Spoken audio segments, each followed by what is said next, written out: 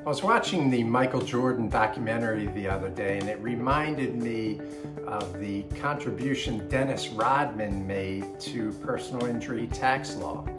You may recall Dennis. He was a bad boy. He had a reputation for being a wild man. And in one game in the 90s, he got into an altercation with a cameraman, and the cameraman ended up getting kicked in the groin. Cameraman didn't appreciate that. He threatened to file a lawsuit against Dennis, and eventually the personal injury claim was settled. And in connection with that settlement, the man got a lot of money, and he also had to sign a confidentiality agreement saying he wouldn't talk about the money that he got or the case in general.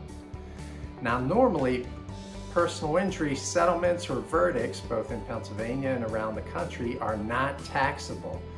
The money that injured people get is not considered income. It's considered compensation for injuries, and therefore it's not taxable.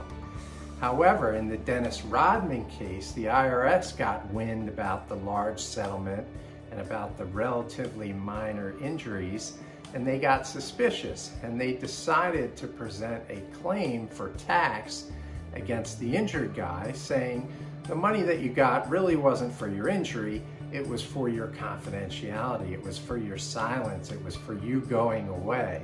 And the IRS ended up winning, and the man had to pay tax on a percentage of his settlement. So the lesson to be learned is that personal injury settlements and verdicts are usually not taxable, but if you have a confidentiality agreement, they may be partially taxable, so that has to be addressed.